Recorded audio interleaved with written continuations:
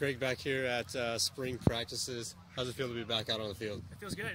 Getting the team back together, getting some practices in, hitting some people, so having a good time. Yeah, pretty excited to get the pads back on and knock some people around.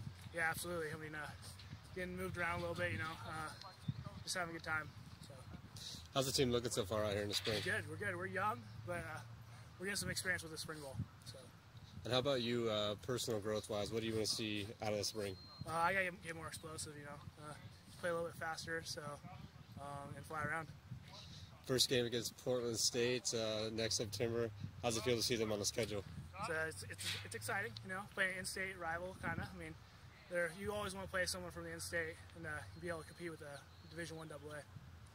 Well, I appreciate it, Kraig, and keep up the good work. Yeah, thank you.